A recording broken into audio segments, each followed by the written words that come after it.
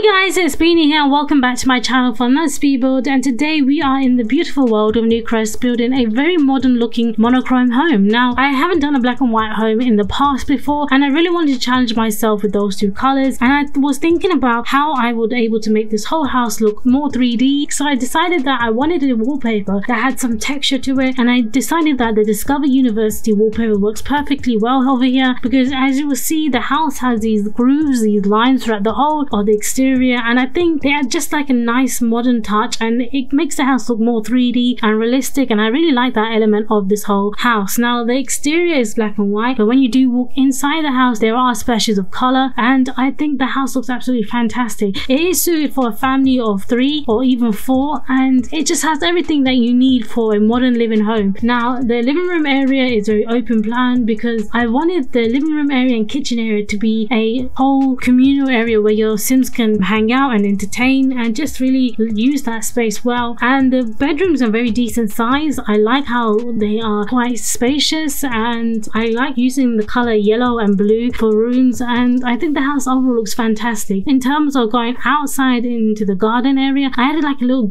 decking area which your Sims could just hang out, do a barbecue and just entertain some friends and family, and I think it works well. It's very simple and I like the whole element of it being simple because it is a modern house. It's not meant to be having too much clutter around. It's meant to just show the simplicity of what a modern home offers. So guys, tell me what you think of this house, and if you like this house, give it a thumbs up, comment and subscribe to me, and make sure you hit that notification bell as well. And I do leave a download link for this house in the description bar, and I hope you guys have an amazing day. Until next time, take care.